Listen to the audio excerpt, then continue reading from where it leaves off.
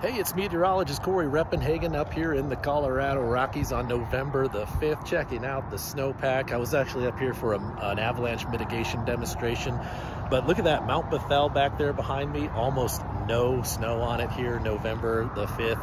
I'm still in a short sleeves out here, and the sun has already started to go down back behind me, so the temperatures have been very warm.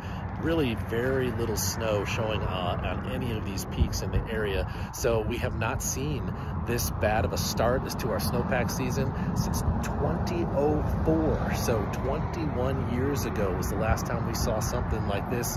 And it just reduces the chances of us getting a average or above average snowpack season. But we still will get going here, even in a slow season. A place like this, Mount Bethel here near Loveland Pass, will still get 200 inches of snow in a slow season. So we're still going to get some really good snow this year.